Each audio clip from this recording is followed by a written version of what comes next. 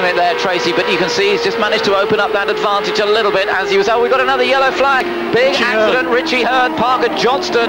Oh, another car spinning in avoidance. Roberto Moreno has spun in avoidance at the back of that, but there's Roberto. He simply spun to avoid the wrecked cars as they came out of turn 3, but the other cars of Richie Hearn and Parker Johnstone much more heavily involved. It's Parker Johnstone's car from the left is the white and green car, and down on the inside, he's come down onto the pit lane entrance, is the car of Richie Hearn. That's the red and white car. So that really throws a spanner in the works. It means that we'll have to have another restart. This is going to be a long yellow flag, I would imagine, because we've got 33 laps to go. Remember, each of the laps will count as they go round behind the pace car.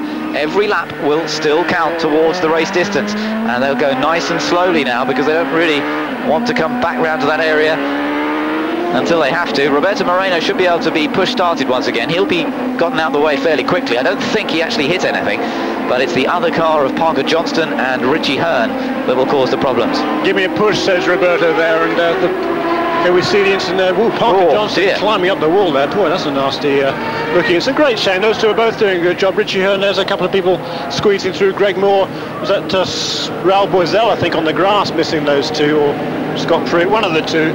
Let's take another view. Let's see. Parker Johnstone and Richie Hearn we're looking for.